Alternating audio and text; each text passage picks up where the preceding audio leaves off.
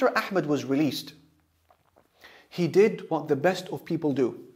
What did he do? He forgave all of those who harmed him, with the exception to the chief innovators, who he believed could not be given the benefit of the doubt. They were doing what they were doing consciously and upon knowledge. Everyone else was forgiven, including the ones who were lashing him. And Ahmad would recite the ayah, وَلْيَعْفُوا وَلْيَصْفَحُوا أَلَا تُحِبُّونَ أَنْ يَغْفِرَ اللَّهُ لَكُمْ. Let them pardon and let them overlook. Don't you want that Allah should forgive you? And Ahmad would say beautiful heart-warming or heart-melting words. He would say, مَاذَا يَنْفَعُكَ أَنْ يُعَذَّبَ أَخُوكَ الْمُسْلِمِ فِي سَبِيلِكَ. How will you benefit, Ahmad would say, how will you benefit if your brother is punished because of you?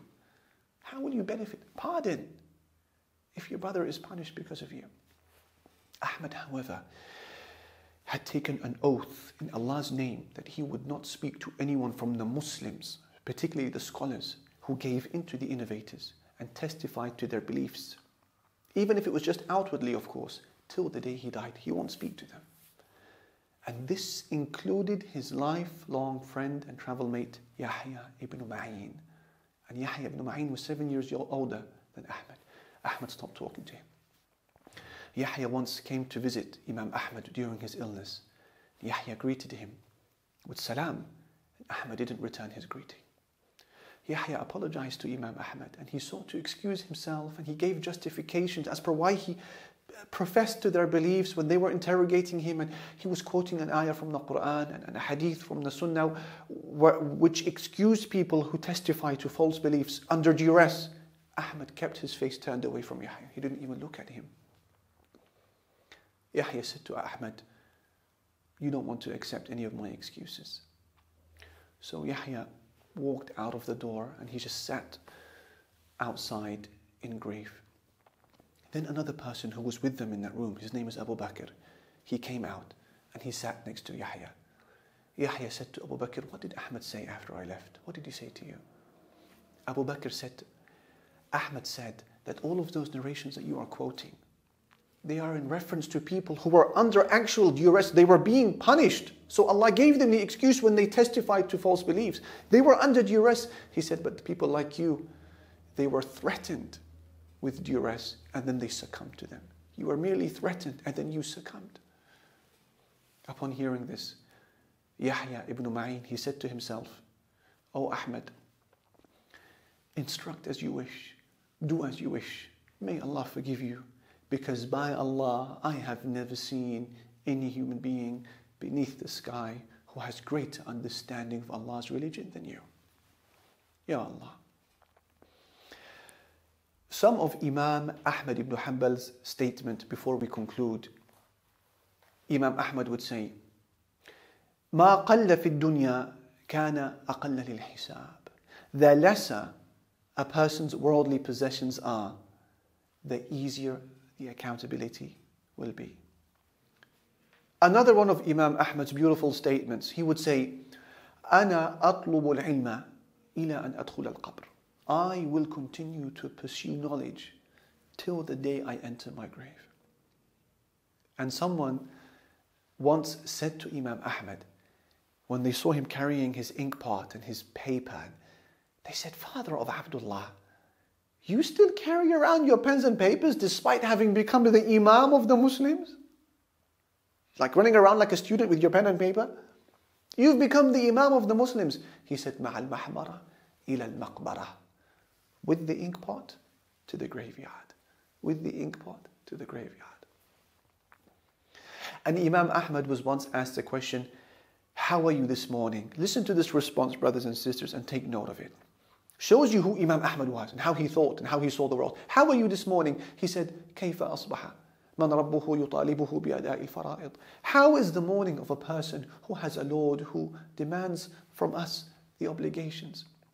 وَنَبِيُّهُ يُطَالِبُهُ بِأَدَاءِ السُّنَّةِ. And he has a prophet who is demanding that he carries out his teachings.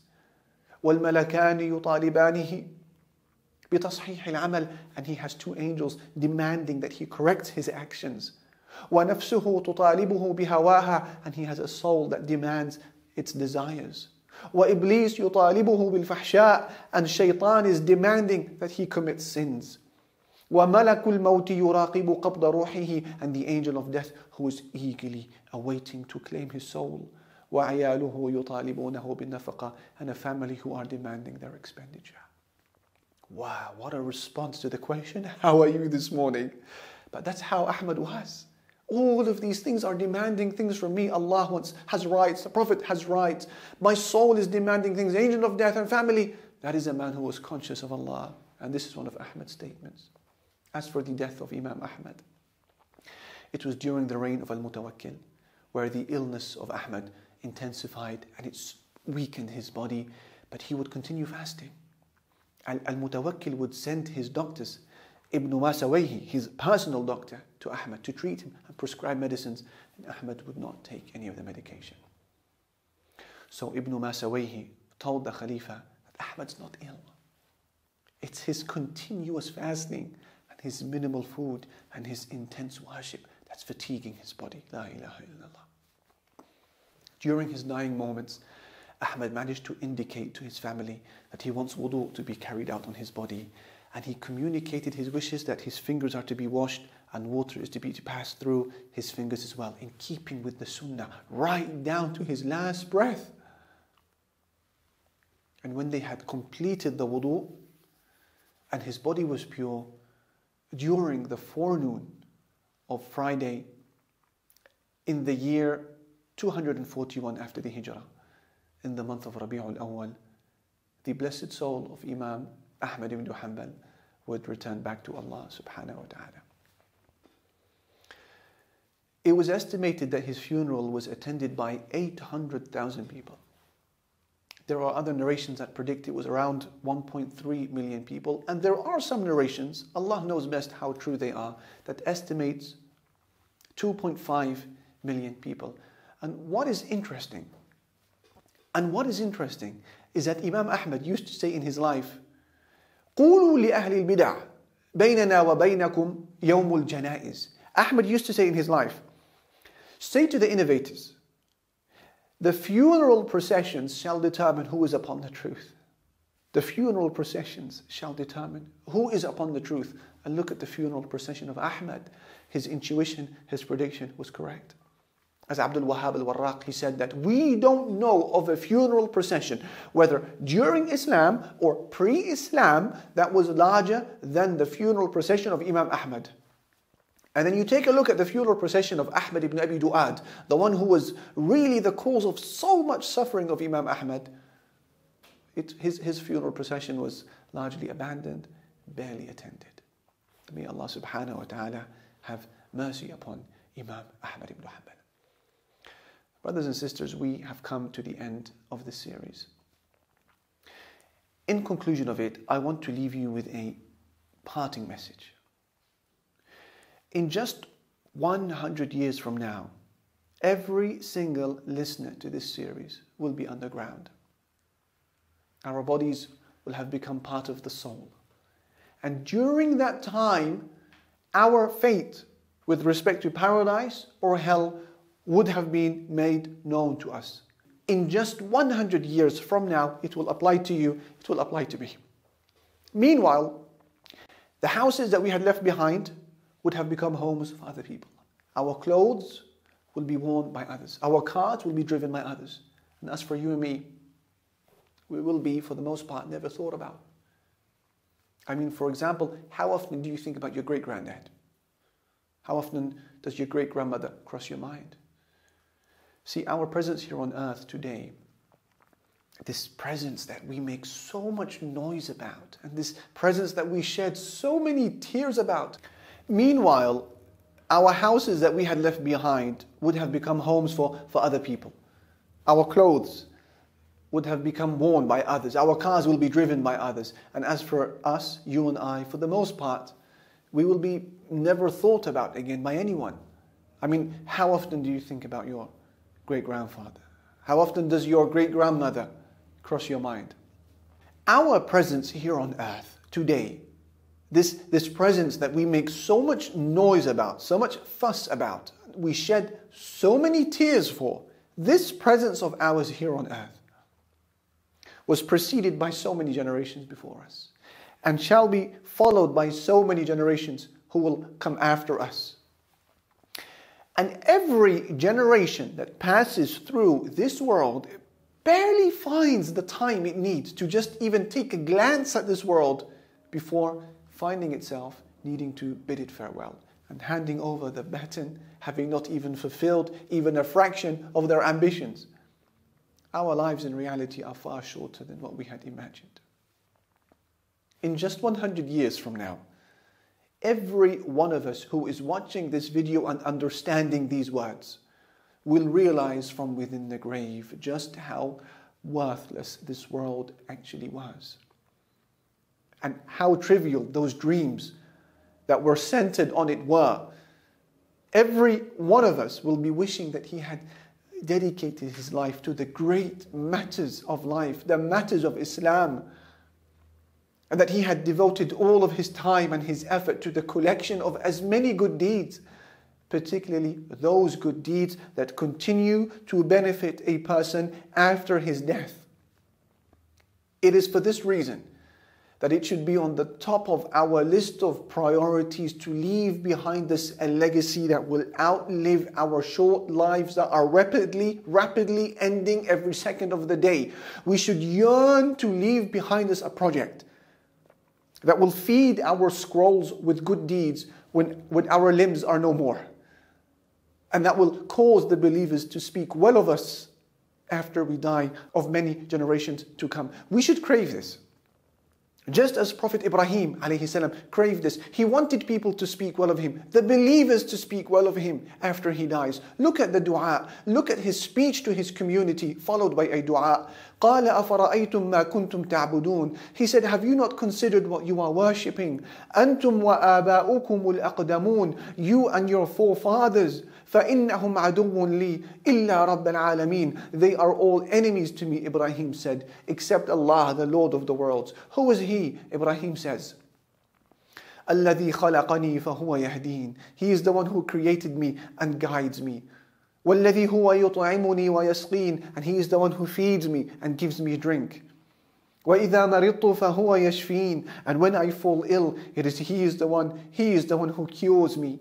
وَالَّذِي يُمِيتُنِي ثُمَّ يُحْيِينَ. And He is the one who will cause me to die and then will resurrect me. وَالَّذِي أَطْمَعُ أَن يَغْفِرَ لِي خَطِيئَتِي يَوْمَ الدِّينِ. And He is the one whom I hope will forgive my sin on the day of recompense. Then Ibrahim makes the dua, رَبِّي هَبْ لِي حُكْمًا وَأَلْحِقْنِي بِالصَّالِحِينَ. My Lord, give me judgment and join me with the righteous people. And then he said, وَجَعَلْ لِي لِسَانَ صِدْقٍ فِي الْآخِرِينَ. And grant me, O Allah, a reputation of honor among the later generations of people.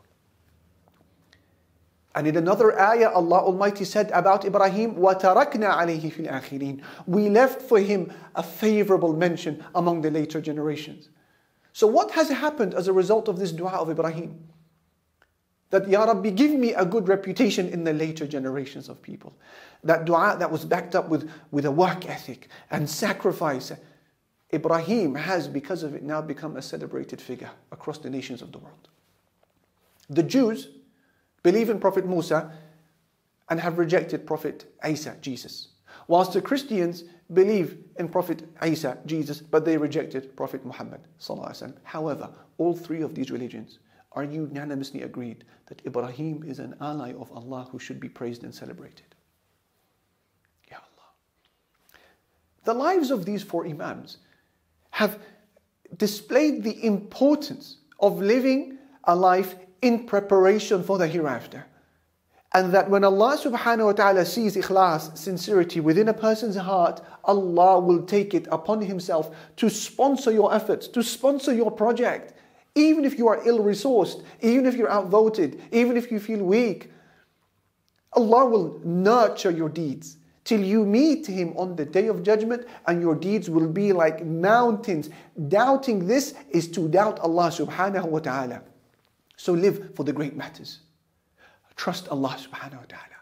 And with the enthusiasm of a believer who hopes for paradise and is excited for it, start planning for your religion. Start planning for your hereafter. Then just watch how Allah will guide each and every one of your footsteps. And how Allah will open up doors of clarity, guidance and inspiration which you could never have imagined, Allah will facilitate. But take that step towards Him and start planning. I want to close with one final example, a contemporary one. If I was to show you a picture of this man, I think most of us may not recognize him. I choose this one because it's a recent example, and we like recent examples. Who is this man? Maybe a lot of us will not know, but if I show you a picture of this booklet now, most Muslims across the world will recognize it. Fortress of the Muslim, Hisnul Muslim. A booklet of dua, which he compiled. Prayers that are to be said in various times of the day, different circumstances in a person's life. The author of this very well-known booklet was the very same man in the image whom you just saw. He is Sheikh Sa'id ibn Wahb al-Qahtani, who passed away in October 2018. The idea of the booklet is not novel. The size is not enormous. The graphics are non-existent. But what seems to be the situation, that it was a moment of sincerity which Allah saw within the heart of this man, and so this booklet was sent across the continents of the world, being translated into so many different languages and printed millions of times, covering the East and the West. And now Muslims from all across the world are remembering Allah, praising Him, glorifying Him, under the supervision of this simple, modest booklet. Can you just imagine the amount of good deeds which we hope that this man has accumulated because of this simple book and continues to do so? Now, are you saying to me that you're incapable of producing something along these simple lines? Of course you can. And of course you must. And one last message before we bid you farewell. It is so important to remember that the efforts that you exert today may only come into fruition many years after your death. Don't despair if you don't see your efforts taking off in the life of this world. Regardless of what the nature of your project may be, it is different from person to person and the circumstances vary. Your duty is just to sow the seed with dedication, to plan, to consult, to start. Then Allah decides how and when to give life to matters and place barakah in them. And an example of this is Ali ibn Tahir al-Sulami, a key example in this department. He was a jurist upon the Shafi'i school of thought, teaching in the Umayyad Mosque in Damascus. Now, Imam Ali authored a book which he called Kitabul Jihad, meaning the book of jihad, which details the rulings of jihad and explains the different Quranic verses that address it, the different duties of different categories of people, and he frequently cites the works of Imam al-Ghazali, who was also, of course, Shafi'i. You can say that this was pretty much the very first scholarly response to the Crusaders. Now, the initial readings of this book, they were in around the year 1105, 6 years after Jerusalem had just been conquered by the Crusaders. Now, subhanAllah, a person would assume that these readings of this book, the book of jihad, would be popular, right? Because of the urgency of the matter and Al-Aqsa has been taken away. But subhanAllah, the readings of these books were very poorly attended and the book was largely forsaken thereafter. It was forgotten. A year after this, the author, Ali ibn Tahir, he passes away. He didn't live to see much. Seems to be the end of his works, right? Wrong. In the year 1187, his book, subhanAllah, managed to find its way to the limelight once again. And there was another public reading of it, 81 years after his death, which provided the Muslims with a much needed push forward. And so the Muslim armies were consolidated. They came together in a really spectacular way of gathering different diversities and ethnicities and languages. And Ali ibn Tahir's book would be publicly read again in the lead and the build-up to the famous Battle of Hittin, the battle where Jerusalem would be recaptured by the Muslims under the leadership of Salahuddin al-Ayyubi. What does that tell you? It tells you that people's talents are different and they vary, and their interests and their circumstances vary. But what is key is that a person gathers his thoughts, his ambitions, her talents, her time, his resources, and then devises a clearly defined plan as per how they shall be invested for the greatest matters of life. And that is Allah and the home of the hereafter. And when you do that, to realize that the fruits of your work may show up during your life or many years after your death.